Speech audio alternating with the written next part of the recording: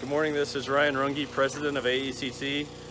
We are running in some electric wires today, and a lot of customers have questions about how you do that with the earth block walls. So we got Robert here putting in the electric lines today. He's got a angle grinder with a masonry blade, and we've got stabilized blocks here, so they're pretty hard. But with the angle grinder, he's able to notch out the spot for the wire and for the box itself. So we'll watch him do it now.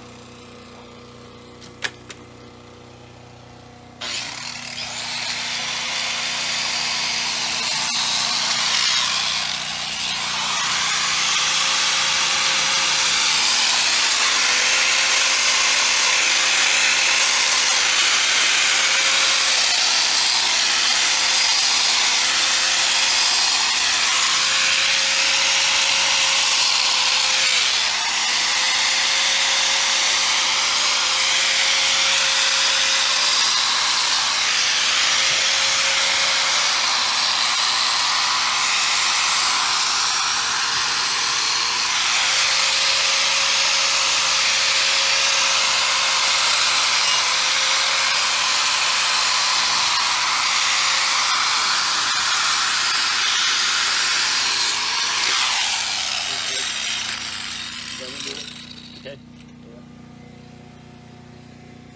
Yep. And then the next step is to just chisel that out. Yeah. Now I'm gonna get there. Uh-huh.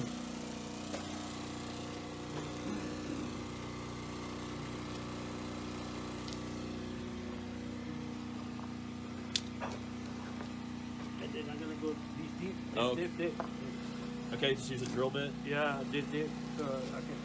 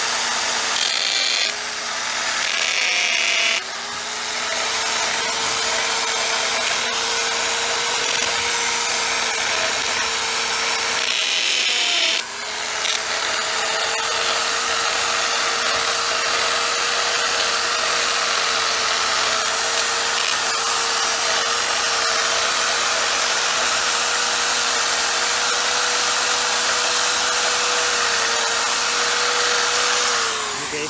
So you can. I'm gonna chip it out and Okay. square it out, clean it up, and Yep. I made that one wide because I'm gonna run 2 wires out of there. Okay.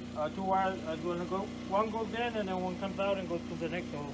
So Robert's got some cleanup to do on that. We'll show you a finished one over here where he's already set the box in to see if it fits. But as you can see, it's gonna look something like this. We're doing an earth floor in our build, so we chose to run the wire underneath the floor, so then we only have to do a 14-inch chase versus, you know, a 6 or 7 foot groove from the top. So that's just a little tip. If you can do the electrical wires underneath the floor, you can kind of save yourself a little bit of effort there. But you can see the plugs we've put around the building, or getting ready to. And we'll check back in when we have laid the wires in, and you can kind of get a better picture of what it looks like. Thanks a lot.